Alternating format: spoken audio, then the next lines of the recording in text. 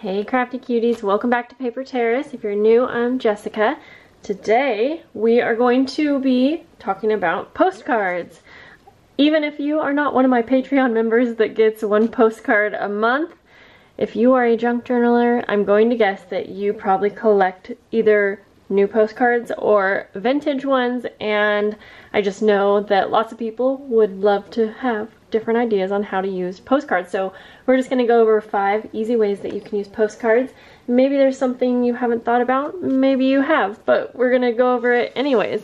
And the first one, I've shown this idea a few times. I got the original idea from Kara Brandon, but this is a little hidden pocket, like so.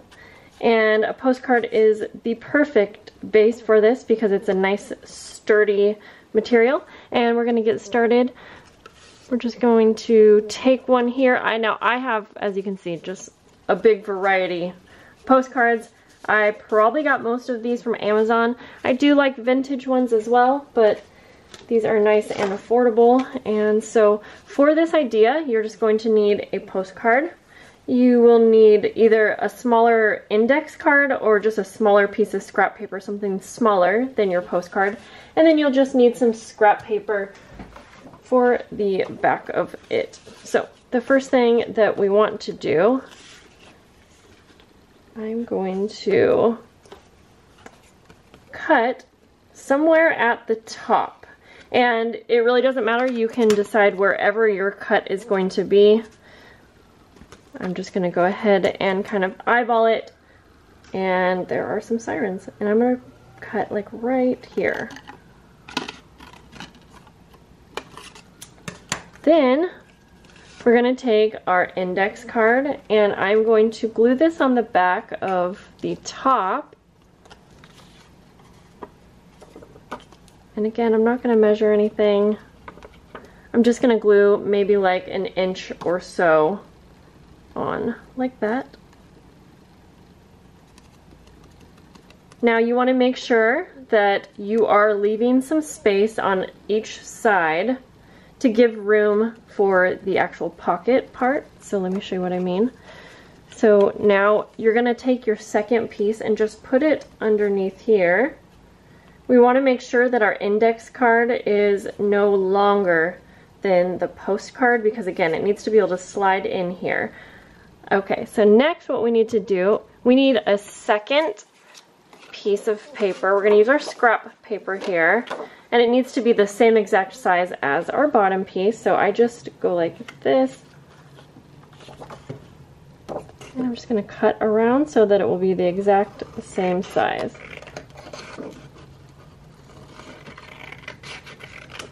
And then what we're going to do is glue this part on the backing, but you only need to glue around the 3 edges, and you definitely want to make sure it's very close to all of the edges so that you have plenty of space for your pocket. Having a hard time getting it right on the edge there, but that's okay. And then you'll just take your second piece and make sure it's lined up exactly right here. So once that dries, now you can take your top of the postcard and you can slide your index card or paper into the pocket, and you will see that these are going to line up perfectly. So just kind of get it to line up how it needs to. And now it's going to give that illusion that you just have a full postcard. And this is really fun to put in a journal, and you could glue the entire bottom down, and then when you turn the page it's just going to look like a postcard, but really you can lift this up and you'll have a secret little spot for journaling. I love this and I use this idea all the time. So we're going to set this aside so that we can now go on to number 2. Now we are going to take our postcard, and as always these are very simple ideas, but we're just going to turn this into a tag. And so for this you can decide what size or shape that you want.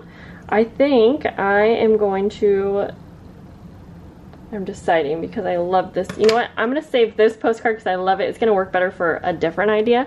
I'm going to turn this one into a tag. And so I'm going to just cut the corners off. I mean, such a simple idea, but honestly, sometimes when we are stuck in a rut, we don't think of these simple things. I'm going to just use that side I cut off to measure and make sure that this side is exact. And to give it more of a tag illusion, I'm going to ink up the edges just to add a little something. I'm using my new favorite color, Fossilized Amber Distress Oxide. I love this color so much. And if I cut this even thinner, I think it would even look great as well. But I'm also going to put an eyelet at the top. Now you don't have to do this part if you do not have one of these lovely crocodiles. I will try to link mine below, but it was a lovely gift and I use this all the time. But I'm just gonna eyeball it and I'm going to punch a hole at the top, somewhere in the middle. So this would look great. You could just put some trim through that without having to do this next part, but of course I am going to add an eyelet, and I think I'm going to do a silver one so that it actually does stand out just a little bit. And I will close that eyelet, and now we can set this aside to finish off our tag with some seam binding here, and I'm just going to cut off a little piece like that. I'm going to fold it in half and then just go ahead and place it through the eyelet. And then this is great because you can use this to float around in a journal. You can still journal on the back of it, but it just kind of gives your postcard a new look. And I think it, you know, it's less postcardy, I guess you could say. So there we go. That was number 2. Okay, let's move on to number 3, and now I'm going to use this postcard because I realized that this one looks a little better going horizontal.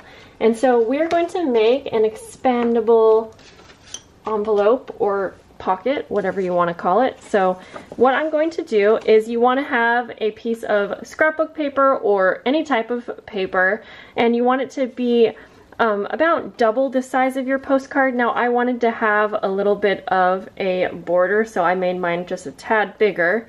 And so then you're just gonna fold it in half, and you can decide where the opening is going to be on your envelope. I'm gonna have it actually just be at the top here. And so this is just so simple as well. You don't have to do this with a postcard, but I thought it would work so well. I'm going to take some more scrap paper, and I'll try to give you measurements on this because I know that measurements help so many people, and as you can tell, I do not measure things.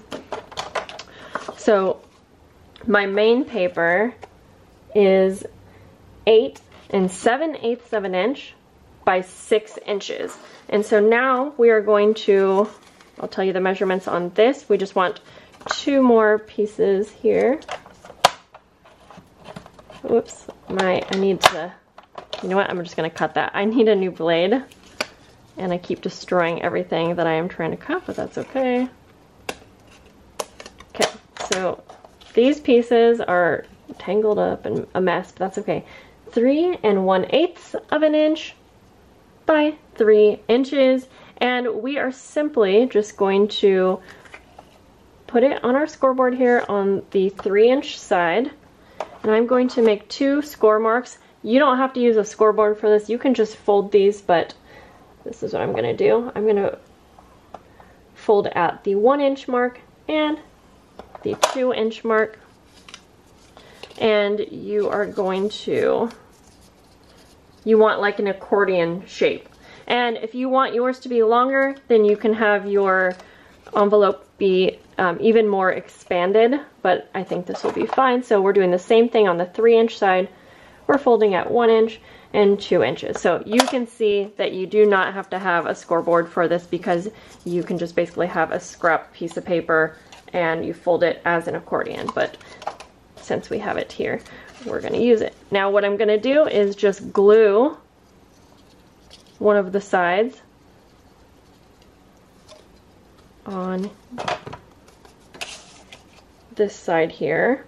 And I'm not really even paying attention to what way this little accordion piece is going, because I'm just using this to give us a bigger envelope. I'm not trying to have an exact size or anything like that. And then we're gonna glue the second one, and you do want these to be just slightly above our fold mark, if that makes sense. So you can see that my paper is actually dirty. So you can see this is the fold mark, and I left a tiny bit of space in there. Now we're going to glue this side onto the other side so that we can close this. I'm just going to add a good amount of glue. And so I'm just going to push those down. I'm going to fold that up. You want to let those dry, but while that's happening, we can go ahead and add our postcard just to finish it off. Like, this was such a quick way to have a decorated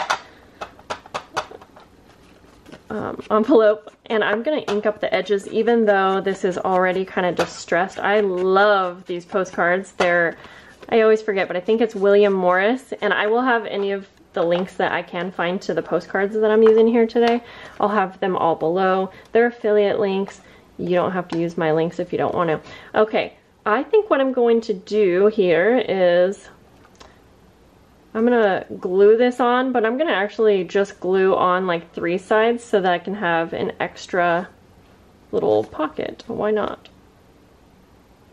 So I'm just deciding where I want the pocket to be. Okay, so I'm just gonna glue, glue, glue, and I'm gonna have the pocket be on the side here. I like this postcard because I feel like I can use it horizontal or vertical, and it looks great. So, I mean, that was just a simple, quick, and I think it's so cute. But then you have in the little expandable envelope, so you can put some ephemera in there or whatever you wish. And there we go. So let's set that aside. Next up is going to be using a postcard for a journal cover. Now this, you could easily take any of the postcards that you love and just put it on a journal cover, but of course I want to demonstrate. So I'm just going to use this tiny little journal cover that I made in one of the previous videos about 5 ways to use fabric, and if you haven't seen that, go check it out. So I am actually going to take, since this is small, we are limited in what we can use, and I am just going to actually cut this down a bit on my trimmer that does not work. And we're just going to have partial image because we're going to have to cut it down pretty small, but you get the point. So you could use this on any kind of journal that just needs a little extra something. Okay, let's see how far we can go with this.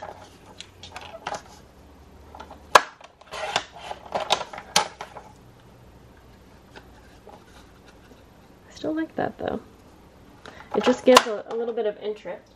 And of course we could decorate further. We could add other little embellishments kind of over it. And I know, yes, this is just a partial little picture here, but I think you get the point. If you have a bigger journal, you could easily add a full postcard or a full image. And so I'm just gonna glue it down. You could keep it a pocket as well if you didn't glue down all of the sides. I'm gonna go like that, and just because we're here, and I happen to have these little butterfly stickers, I think I want to add one of these. Ooh, we'll use one that's kind of to the side. And I'm just going to remove the backing. I believe these stickers came in my last month of Your Creative Studio. I have a new one coming actually. So that I'm excited for that, but for this I think I'm just going to kind of place it right here, and then it kind of ties everything into one. But I think even though we had to just kind of trim that image, I still like that, and that would just be such a quick, easy way to make some journal covers if you have a bunch of postcards that you really like and want to use. So I have a lot of other ideas, such as using them like in your journal. You could use it as a flip, you could use it as a waterfall, you could use it as just a plain pocket. But I wanted to do something just a tad bit different, and we're going to take a postcard.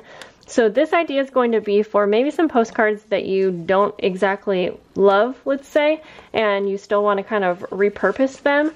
I actually do love all of these, but to demonstrate, of course, I'm just going to have to take one, and we're going to do like a little decoupage collage.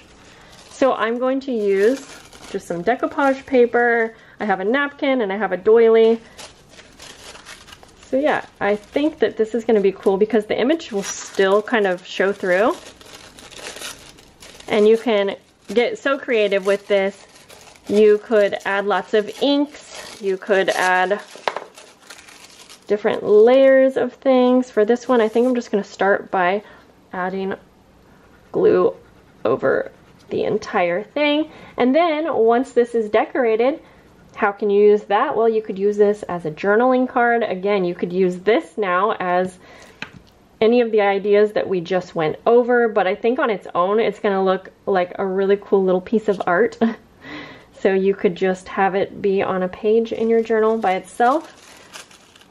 And I think that this would be a really, really fun way. I kind of want this to be a little wrinkled, so I'm not going to try to put it on too perfect. I just like the texture that it gives. And if I spent time on this, more time on this, I think this would be such a fun thing to get out the inks that I have, the ink sprays and things like that.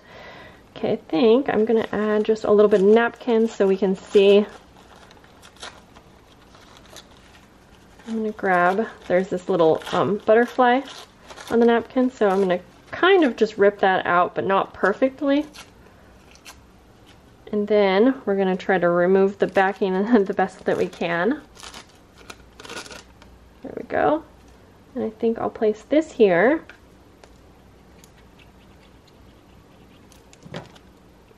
You definitely want plenty of glue when doing this because you want everything to stick down really good. If you like using Mod Podge, you could also do that.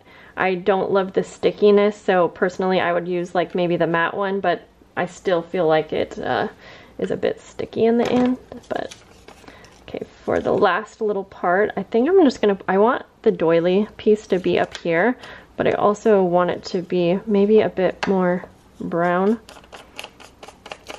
Not so stark white, but not, it doesn't have to be perfect. Oh my gosh, we could get stencils out. I mean, so many fun things that you could actually do with this. And of course, I'm just giving a little bit of a teaser as your idea, but I hope that you guys do this.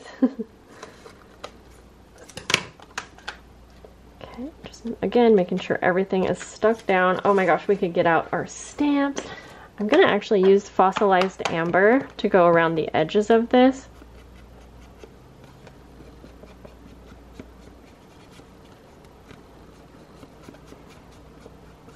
You know what, I think I at least need to grab one stamp so that we can finish this off. So I'm just going to use this little wooden stamp that I have that has like a little fairy. It's inside of a tag. I think these came from Amazon, but I can't remember exactly. So I'm going to put something underneath because I'm just going to stamp a portion of it. And it's all still wet, so I would maybe wait if you were doing this part, if you were adding stamps, but okay, that looks all right though. So again, adding all kinds of inks would be really fun for this idea. We're gonna have to let this dry, but I think you have a good idea of how that could be super fun. And then it's like a really sturdy base as well, so you don't have to be too worried about using a bunch of different products on it. But there we go, guys. That is going to be all of the ideas today. So we have our little decoupage collage postcard. We have a journal cover. We have our expandable envelope. We have our postcard tag. And we have our little hidden journaling spot postcard. So I hope that you guys got inspired. I hope that you guys liked these ideas. let me know, do you have any requests for a type of material that you would like me to use and show 5 different ways to use in your journal? I would love to hear your requests down below, and I will see you guys in the next video. Bye guys!